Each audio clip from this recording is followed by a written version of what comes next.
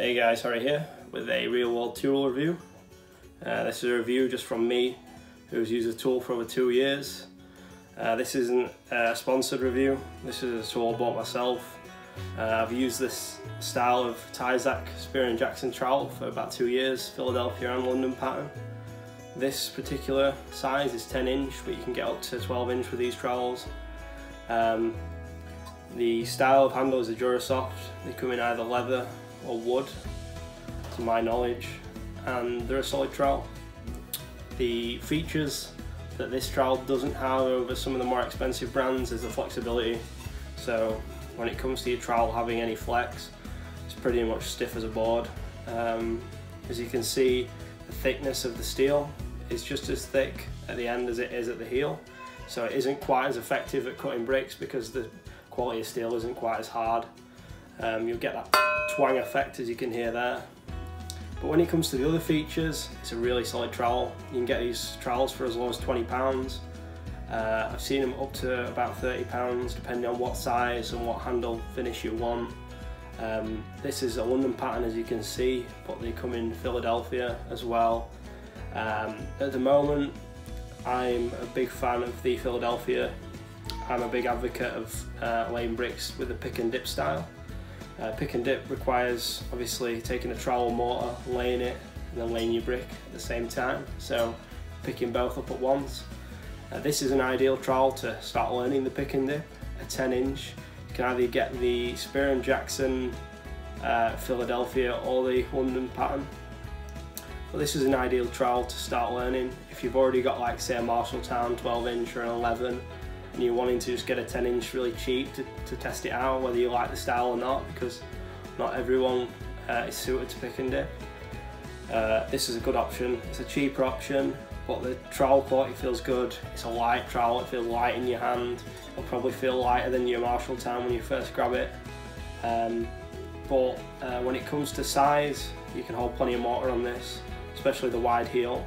I'm not a big fan of this style anymore, but even though I used it for a good 5 months, the wide heel for me, I don't have as much control over the mortar, but for learning especially, it's definitely ideal. You can get plenty of mortar on a small area on the trowel, so definitely a good option.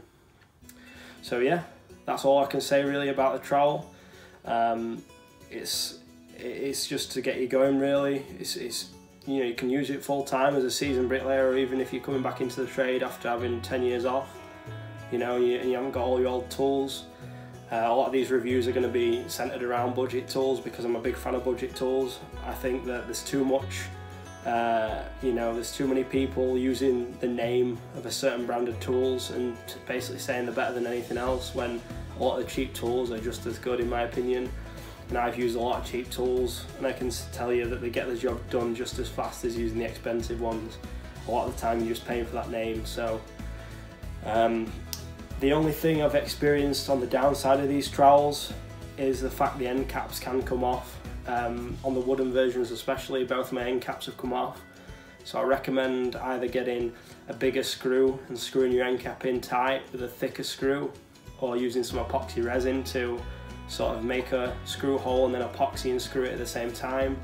That's a bit, you know, that's probably one of the cons about this, but at the end of the day, even if your trowel does get a little bit dinged up at the end, any seasoned bricklayer will know you shouldn't really be tapping the brick with the end of the trowel anyway.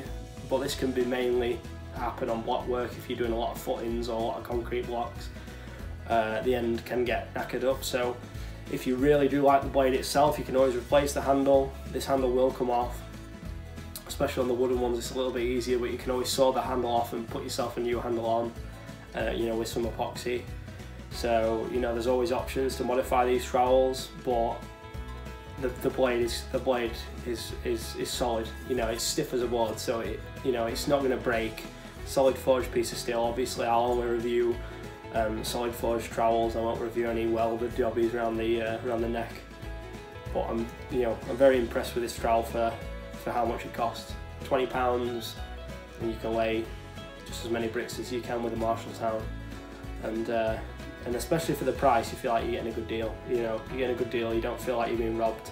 Some of the price of the W Rose trowels and Marshalltowns can be upwards of £70 or £80 depending on the size. I know the 9-inch trowels have got very popular, but if you're wanting something that's a budget version of a 9-inch, get a 10.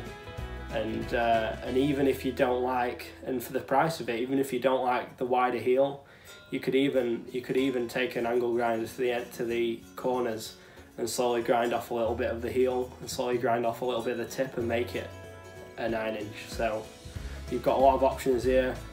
These are real world tool reviews by me, and I'm only going to be reviewing tools that I've used extensively, and it's going to be a real world application. There's no promo or anything. So thank you very much for watching, and I'll see you in the next one.